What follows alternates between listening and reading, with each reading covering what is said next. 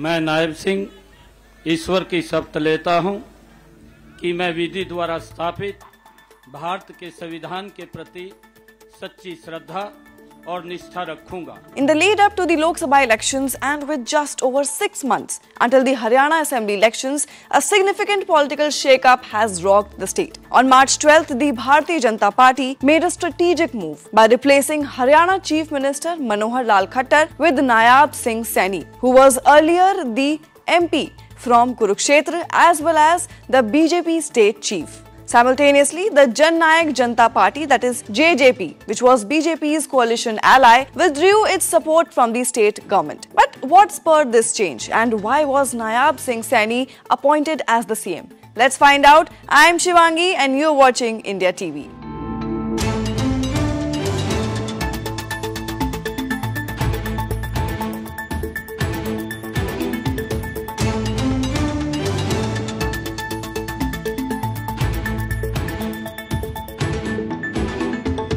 So what happened to the BJP and JJP coalition? Well, you must know that the JJP had been part of Khattar's administration, with its leader Dushyant Chautala serving as Deputy CM since 2019. The rift between BJP and JJP escalated over seat sharing for the Lok Sabha elections. Despite winning all 10 seats in 2019, the BJP was reluctant to concede much to the JJP for the upcoming elections in 2024. Moreover, it is being said that the BJP sensed anti-incumbency against CM Khattar, prompting leadership to opt for a change ahead of the state elections. Khattar is now expected to contest from Karnal in the upcoming Lok Sabha polls. BJP's decision to sever ties with the JJP reflects its confidence in its majority in the Haryana Assembly, supported by independents and smaller parties. The strategic move aims to fracture Jat votes, a significant demographic in Haryana politics, while rallying non-Jat communities behind the BJP. Now, another question that arises here is why Nayab Singh Saini was elected as the Chief Minister. Well, Nayab Singh Saini's selection as CM aligns with BJP's caste-based strategy. Coming from the OBC Saini or Mali caste, Saini represents a significant voting bloc in Haryana